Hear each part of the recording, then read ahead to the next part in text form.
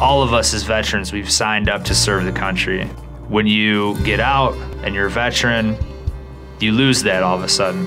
And to work for DAV and to be able to serve veterans, it feels like I'm continuing to serve the country. My name is Sarnacki. I'm a Marine Corps veteran. We deployed to Afghanistan twice in support of Operation Enduring Freedom. I was an infantryman, carried a machine gun, and we saw, a considerable amount of combat over there. In the military, no matter what job you're doing, there's a sense of a higher purpose. To be able to work for DAV and to serve other veterans, they need help with benefits or housing or education or anything like that.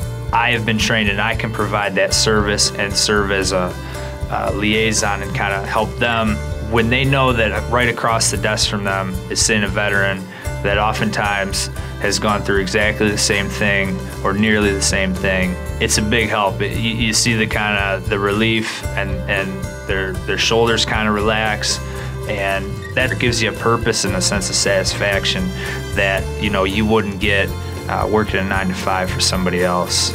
I'm a veteran, and my victory is continuing to serve my country by serving my fellow veterans.